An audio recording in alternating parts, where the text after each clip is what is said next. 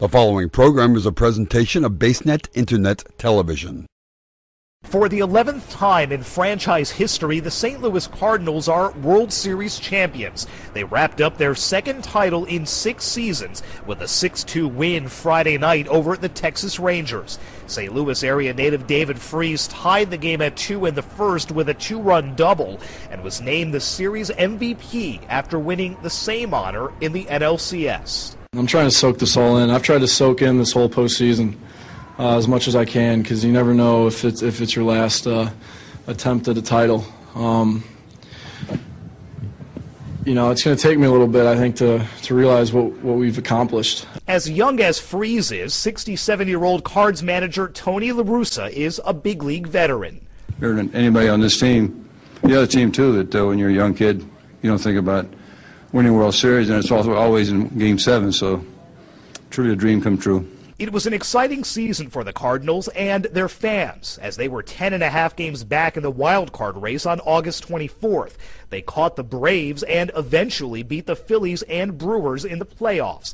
Game 7 winning pitcher Chris Carpenter was pulled in the 7th, having allowed 6 hits and 2 runs. I just continued to go out and try to make pitches, and I felt like as the game went on, I felt stronger.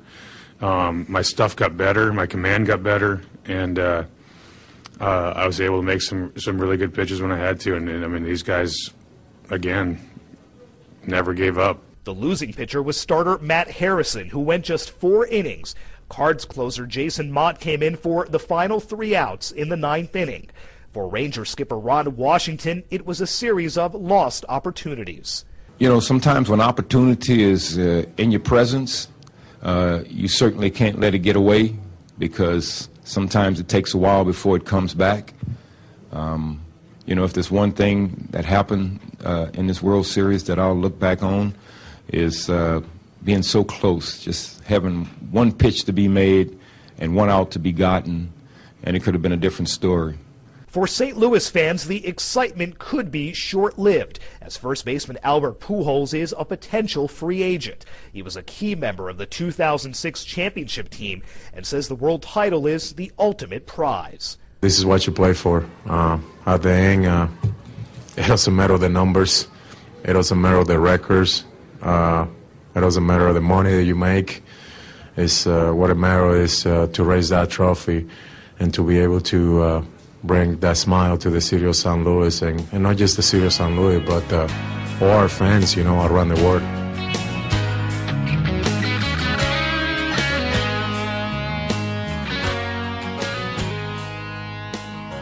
Hello and welcome to a very special episode number 15 of As We See It. This is Holly Hurley about St. Louis. As you can hear in that clip, we were celebrating the Cards winning the World Series. It's big times here in St. Louis. And guys, I think it's official. Everywhere that I move wins a national championship. And by guys, I mean Ed joining us there from Boston, BaseNet.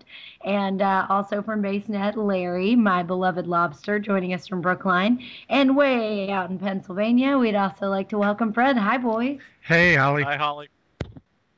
So what do you think about it? Cards win the World Series. I'm so sorry to have stolen the trophy from you, but you know where I go, the trophies follow. But that's pretty cool. That's awesome. That's definitely something that a trend that we've started.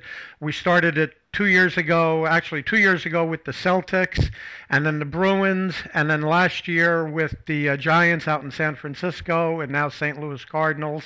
And everywhere that BaseNet is or is starting coverage in the city, we seem to win championships. That's pretty cool. And so congratulations to the Cardinals.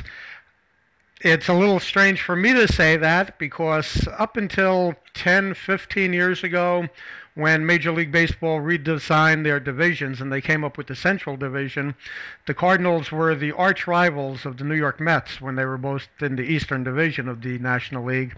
So I've always had like this lifelong hatred of the Cardinals as I did of the Red Sox, and here I am now. The Red Sox are my adopted team, and the Cardinals won the World Series, and since we have our show about St. Louis, I'm actually thrilled. So this is pretty cool. Yeah, I think it's a great thing for the Cardinals. They won the World Series. I don't know if they've won it before. Like you said, 11. This is their 11th World Championship, and it's their second in the past 5 years. I think that's great. I mean, being a Mets fan, my Mets didn't make it in, and like you said, when they changed divisions, it made it safe now. And now we just have to hate Atlanta. But I think it's a great idea, and I'm glad we have people down here that can cover it live. So I think it's great. And I want to just thank the Associated Press, is where we got our little World Series clip from. Well, it was such an exciting weekend for me. I was with a number of MBA students from St. Louis, and we all were sequestered for this great sustainability conference that I'm going to talk about a little bit later. And we were in Portland, and we were in a bar called Spirit of 77, which is like a really famous sports bar there in Portland. And it was just filled to the brim with Cardinals fans. And are we talking Portland, Oregon, or Maine? Portland, Oregon. Okay. So yeah, Portland, Oregon. So it's filled to the brim with Cardinals fans. And as that very last inning ended, everyone in the bar started chanting STL, STL, STL. I don't get it. What's that spell? Only kidding. Yeah, so anyway, it was an amazing experience to have with so many people, just loving St. Louis, from St. Louis, just taking it with us where we go. It was great. Pretty cool. Well, once again, congratulations, St. Louis Cardinals, and let's go Mets in 2012. Anyway, that's the hope. What do we have coming up next year, guys? Or what's the first on our... I would say that last year and the year before that. I've been saying that every year since 1986, as far as I... all I want to know is how we're going to screw it up this year anyway. But that's okay. Number one on your agenda there, Fred. Number one on my agenda is an article that I read in the New York Post from yesterday. It's called Above the Law. It's about a bunch of, matter of fact, 21 New York City police officers being indicted for ticket fixing. And the unions up in arms. These guys are actually being charged. They say there are signs up being said that it's been going on since the days of the Egyptians, and it's a courtesy, not a crime. And ticket fixing in what respect? As in, like, the quota system, the non-existent quota system, or? Well, no. It's not that. What's happening is that basically they're fixing tickets that have been issued by police officers to other police officers, their friends. And they're making sure that they're secured. And the prosecutors are talking about that they filed nearly 1,600 criminal charges stemming from nearly 300 ticket-fixing cases. The indictments accuse cops of a barrage of felonies, including forgery, conspiracy, tampering with public funds, a public record, official misconduct. So they're doing anything to get their friends or other cops off the hook from these tickets. Exactly. And they said the cops cost the city of New York between $1 and $2 million, that's million with an M, in potential revenue from unpaid, from the what would have been paid tickets. And it's been apparently it's been accepted all over for decades, which we all know it does happen, but this is going rampant. And it isn't, even though it happens, it's not right. It's still a crime. That's a lot of money it's a lot of money in a town or a state that's in pretty bad shape. Yeah, this whole thing started when the first cop arraigned Friday, actually, this is yesterday's paper, was a 19-year veteran named Jose Ramos, who sparked the entire probe, apparently, because of his reputed ties to Bronx drug leader Lee King. The investigation was winding down when he was caught up in a wiretap talking about fixing a ticket, sparking the bigger probe. They talk about a lot of things in here, but the thing is that please let's understand it. This is not typical of all police departments or all police officers. It's simply a group of people that got caught doing something illegal and they thought they were above the law. Mm-hmm. So, and I don't want to clarify that. This was how many? 21 so far. 21 so far have been indicted after a DA probe, and the union. What gets me is that the unions. The union is having they're going nuts with this. That despite damaging evidence mounted against the cops, the presiding officers outside, led by the union officials, lashed out at the NYPD for starting the probe and blasted Police Commissioner Ray Kelly and Bloomberg as hypocrites. So what's the union trying to say, that this has been going on forever, so it's okay? Yeah, they're saying so it's okay. Since it's been going on forever, it's okay. And yeah, well, I seem to remember Nixon saying that, or at least other politicians in the era of Nixon saying, well, okay, what Nixon did, everybody did. He just happened to have gotten caught. Well, and I actually think that this becomes I've heard about a lot of this sort of stuff throughout the ages, and if you think on it, you actually probably have too seen it reported about multiple times. It does happen on a large scale, and what happens actually, they did a report on NPR many months ago about how the way it seems to happen is that there's so much of it, and it's so rampant within these programs. I mean, 21 people is a lot of people, that it's so rampant. It's actually basically you either work with them or they'll either get you killed or get you kicked off the force.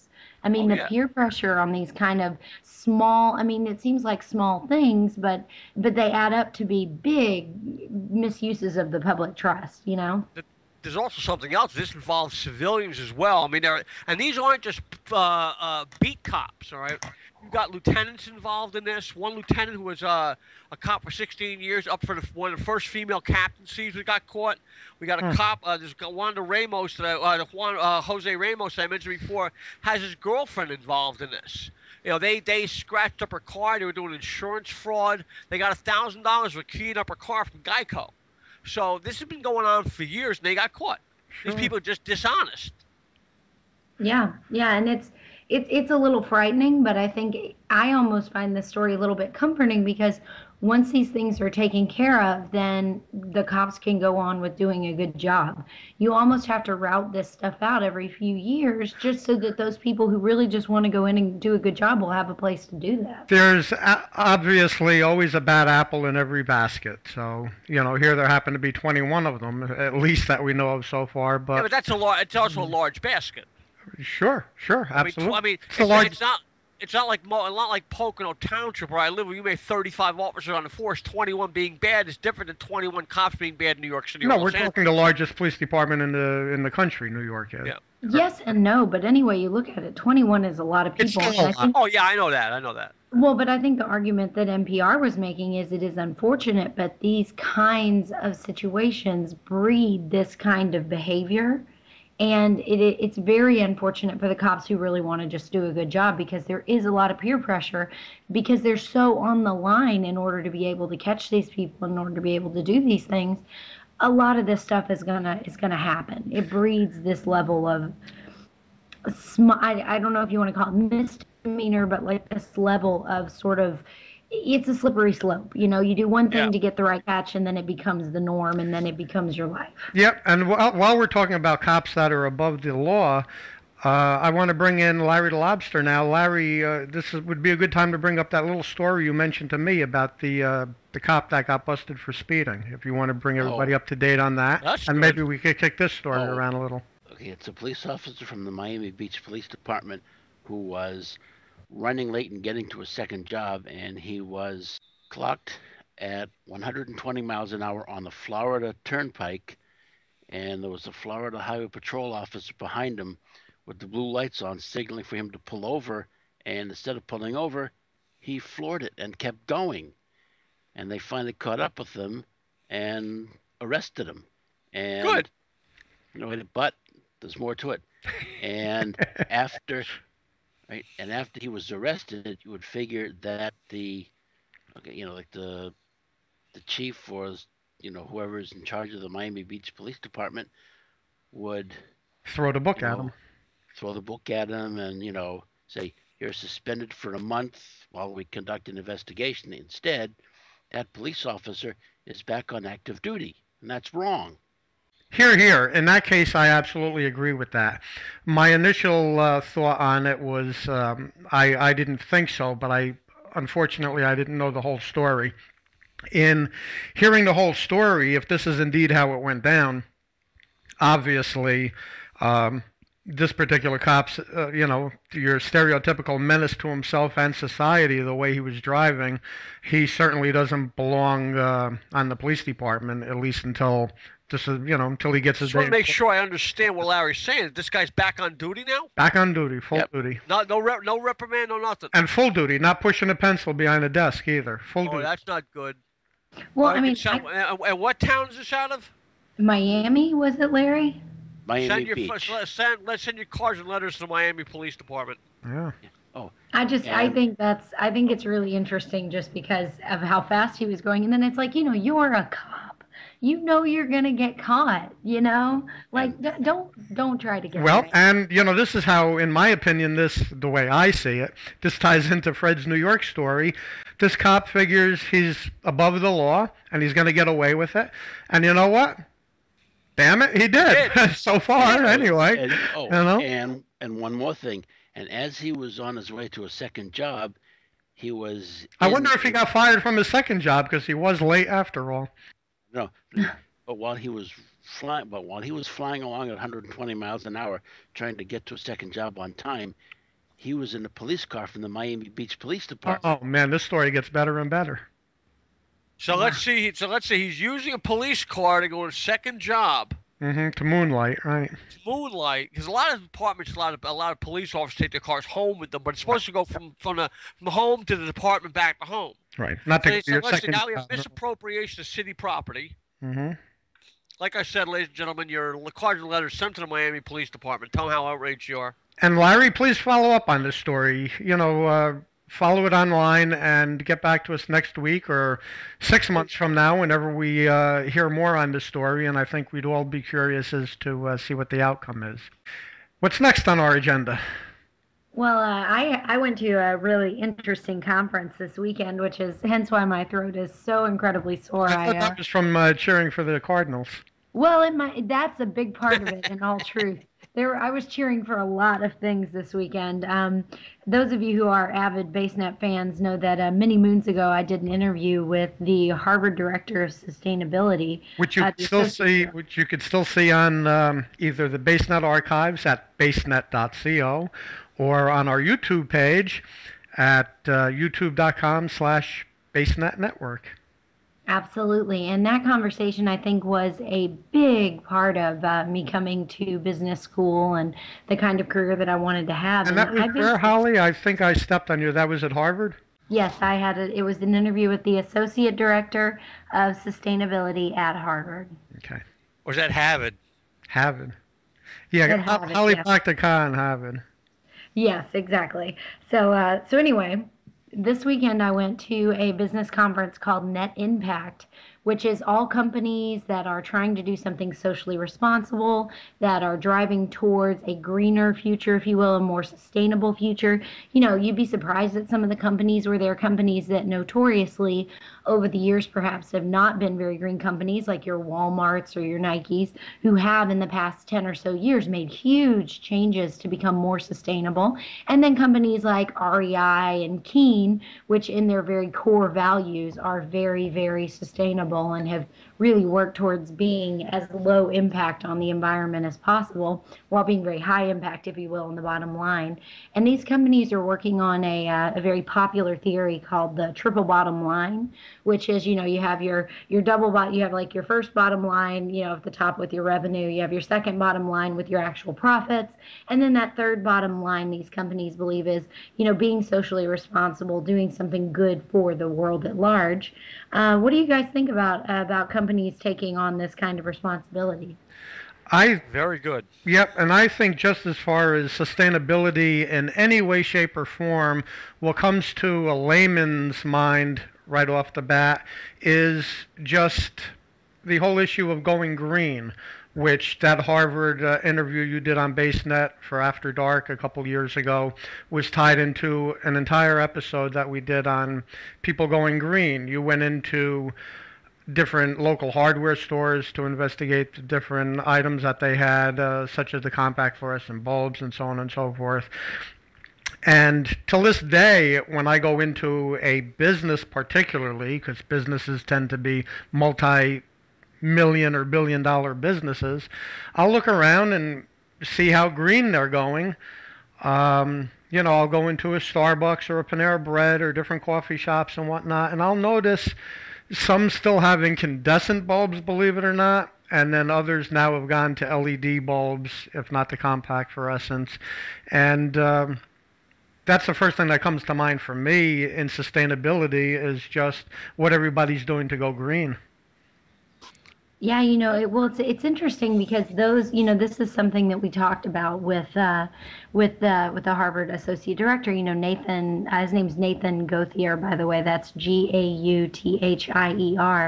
One of the things he said is the things that we see on the level of, as you said, going into our hardware store or our Walgreens are actually a very, very small part of what's going on. These businesses are overhauling the way that they do their operational processes, the way that they source materials for the items that we wear, and then, down the chain, the way that they choose the retail outlets. And, the lady from REI was talking about how they even go to the level of, when the store employees say things like, our lights are using too much energy. How can we fix that? They've been on the forefront of this movement. REI was created in the 30s or late 20s, I believe, early 30s, and they have been, really building on that sort of take care of the world viewpoint from the beginning. But they're constantly learning, and a lot of the things that these companies are doing are not only improving sustainability at the shelf level that you and I see, with the greener products or the recycled soles on your shoes, but also to go so far as to improving the water supply in the countries that they're working in, or using less energy in their factories, which actually in the long run ends up being a much larger impact. And it's a pretty intimidatingly wonderful movement. I had this great conversation with the CEO of Keen, which is the shoe company. Keen was originally the concept of a sandal with a protected sole, and he said, let's un-F America, man. And I thought that was a pretty cool thought. And he also talked a lot about how some of the more sustainable products, they have bags there that are made completely out of materials found in landfill in China. And he said, what did it cost me to make this bag? Nothing. And how successful is this movement? Oh, I would say it's global at this point. It is wildly successful for the reason that Mr. Gauthier talked about in the interview, which is CEOs are finally starting to realize going green doesn't just give you an advantage in the eyes of your consumer who see that you're doing something good. It actually gives you an operating advantage because it's so much less expensive to operate cleanly. It can be expensive to implement, but as he said in that interview, a lot of times these initiatives pay back within the first year. And that is an unbelievable return on investment. Mm-hmm. It's really staggering. My parents have told me about grocery stores, at least some of them in New Jersey, that they use 2 cents off for every bag that you bring in. They give you 2 cents off your grocery bill. Yeah, and so do some supermarkets where you buy their that recyclable bag. It's right. This type of bag that Holly's talking about, made out of recyclable materials, and you pay 99 cents or something for this bag. But then every time you use it for your groceries, they take 2 to 5 cents or something off of your bill. That's a good way. So you'll end up getting your 99 cents back in a dozen times you shop. But people can also be doing this on their own. I remember when my father used to tell me to turn the lights off when they're not in use or reroute your trips. Doing that does save time and does save fuel, does save energy. If you're going to 3 stores, plan out your trip ahead of time.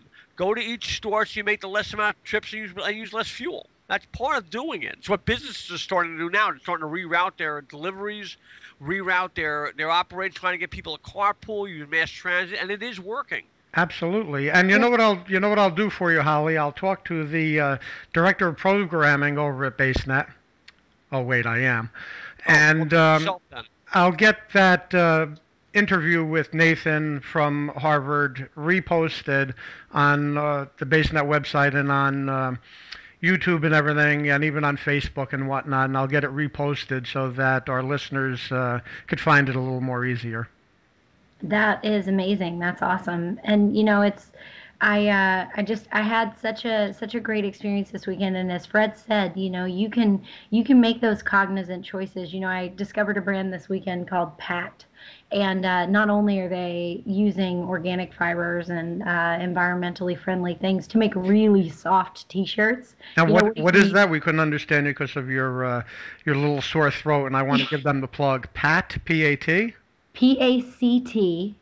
You can follow them on Twitter at WearPact, and that's WearPact. pact, as if though I made a pact with you or I'm making an impact. Right. Impact, excuse me. And I was fortunate enough to meet their founder, and these are great T-shirts, soft material. They cover all the important parts. I know that's important nowadays, ladies. They're a little bit longer, so you don't find yourself flashing when you sit in your jeans, things like that. But Holly, what was that website? You can follow them on Twitter at WearPact, and their website is actually wearpact.com. WearPact. Okay. Yeah, so but I mean, it's like little things like that. You can choose environmentally friendly brands when you're buying clothing, and it really takes very little research. With the internet, with Google, as a consumer, you can become more educated and you can empower companies that are doing the right thing. And on top of that, I mean, let's be honest, as a consumer, we can make those little changes and, actually decrease our impact on the environment. That's what we need to do. Yeah, it's very. I think everybody agrees that in this day and age, or they say, I think the research now shows about 99% of people agree all over the world that we need to become more responsible for our planet.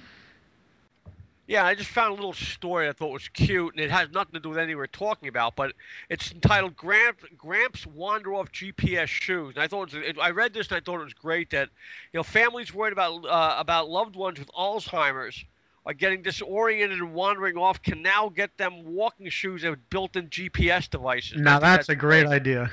It's the company Atrex, spelled Aetrex GPS shoes with a tracking system and a heel go on sale this month. It'll cost about $300. I think that's great. I think we should get them as an advertiser, and we'll talk about them every week. I think that is a great idea. Great idea, but I thought that'd be something that we had to mention because that's a great little idea. Well, Fred, myself and you and myself had this friend, his family friends, where if you remember, her father before he passed was in that situation. Yes, it was. And remember the time she was telling us the story how he just walked out of the house one day and. Actually, it happened more than once, and the cops just kept knocking on their door and saying, we found your father again on the other side of town. Yep. So luckily the cops happened to just run across him. But well, the cops also knew him. Yeah, these GPS shoes would be awesome. But I mean, especially if you can track him on your computer or find out, he's over here, and you can send somebody else to go get him. Well, that's a fabulous idea. That's the most important part is you can get to them. You can get to them. To be there to take care of them. You can find where they are. That's the part that's cool. Sure is. No, that's a great little story, Fred. Holly, before we move on to any other stories here, main reason we brought on Larry the Lobster today, even though he gave us that good little story about the Miami police officer, is we would like to have our first little installment. We're going to bring back a version of our old show, Holly and the Lobster. We've renamed it Holly and the Lobster Tales. And every week or every couple of weeks, Larry is going to bring us, as Normie used to say, a little-known fact. So Larry and Holly, here's your Holly and the Lobster Tales, and take it. Well, you probably can't consider this a little-known fact. It's more unusual than, being a little-known fact. I just came upon a story about a cyclops shark, with one eye, and as you know, most sharks have two eyes. Is it a true cyclops? It's a true cyclops. There are pictures of it? Not like a flounder with the eyes on both sides of the head. There are photos of it online. He's got an eye right in the center of his head. The poor little thing. I mean, he's almost cute. He just looks pitiful. Well, actually, what they did is, for some reason, it's not very big. I mean, you can hold it in one hand. The whole shark? Yeah, he's a little guy. Oh. I mean, you just feel sorry for him. It's not enough that he only has one eye. He's not even big enough to protect himself. Oh my God, yeah. And he hardly has any teeth either. He's definitely a some sort of mutation. And he's not out in the wild anymore, I would assume? He's now in an aquarium or something? Well, I'm not 100% sure he lived through being caught. They caught him in, I think it was, hold on, let me go to the news story real quick. What was the name of the bay? It was caught, and he's an albino shark also, so he's all white. All white. Yeah, he was caught off the shore of California, in the Gulf of California. Yeah. And he was actually a fetus inside of a big mother shark. So they think he might not have survived outside of the womb because he didn't have any teeth and he only had one eye. Sure. Well, very interesting. So we need a jingle for our little segment here, Holly and the Lobster Tales. So when we come out of our little segment, we could play a jingle. So if anybody's good at writing jingles, please send us a jingle for Holly and the Lobster Tales. Yes, Send all comments to BaseNet. And yes, and go ahead and send us any of your comments regarding this show in general to info@basenetintermedia.com. And while we're at it, you could follow us on Facebook @BaseNet or on Twitter @BaseNetTV. And actually on Twitter, we want to thank all of our new Twitter followers. We have been averaging another 4 or 5 a day new followers on Twitter. Okay, Holly, something about Apple and... Well, this is just a quick one, just to tell you guys what a sad state of affairs we're in. The New York Daily News has reported that Apple has more money than the U.S. government, that they are holding on to about $81.5 billion in cash. And basically the Apple CEO responded by saying, new chief executive Tim Cook said, the money is not burning a hole in his pocket and he's not going to do silly things with it. Yeah, not until they tax it. Just going to sit on it. Well, you know what I think. How about lending it to the U.S. government? Well, exactly. They said we have more money than the government. We're not going to do silly stuff with it like the government does. There you go. They know how to spend their money. Yeah, much more efficiently, I would say. All right. So, do we have anything else here in wrapping things up? Oh, I'm going to wrap it up with a little story about a dog that is in New Jersey now. It's a stray beagle that survived, believe it or not, the gas chamber. It's a stray beagle mix that cheated death in the gas chamber of an Alabama dog pound is up for adoption in New Jersey. Apparently, they began looking for they put this dog in a gas chamber at the size of the back end of a pickup truck, and the dog survived. So they give it a new lease flying to New Jersey for adoption. So I thought that was a cute story. Very good. Beats how we normally end the show. So I guess that's about it. We have anything else, guys? Fred? Not me. Larry? Holly? Nope. Nothing here. All right. So from just outside of Boston, Massachusetts, I'm Ed Jupin. In the Pocono Mountains of Pennsylvania, I'm Fred Boaz. For About St. Louis, this is Holly Hurley. From Brookline, I'm the Lobster. All right. We'll see you next time. Good night.